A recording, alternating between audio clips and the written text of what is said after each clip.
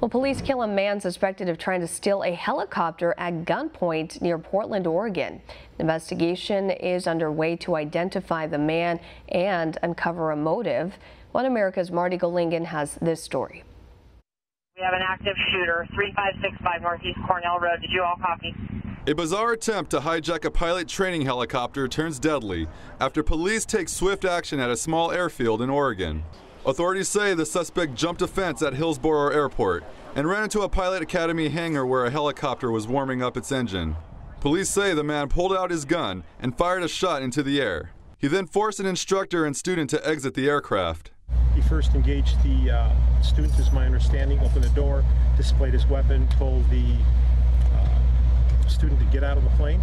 Authorities say as the suspect jumped in the cockpit, 3 academy employees drew weapons and took aim. Responding officers entered the hangar before the man could take off and exchanged gunfire. I heard like 6 or 7 pop sounds, then I saw like a bunch of cops running across the parking lot. Didn't think much of it at the time. The suspect then hopped out, took off running, and jumped the fence again before being shot by police in an open field. And all of a sudden we saw police running across the road. Saw like 4 or 5 fire trucks, a couple of ambulances, and then we saw the crime scene unit, and we're like, better stay back because I don't want to get involved in that. The gunman died at the scene, and no other injuries were reported. Authorities say the incident is not an act of terrorism. Marty Golingan, One America News.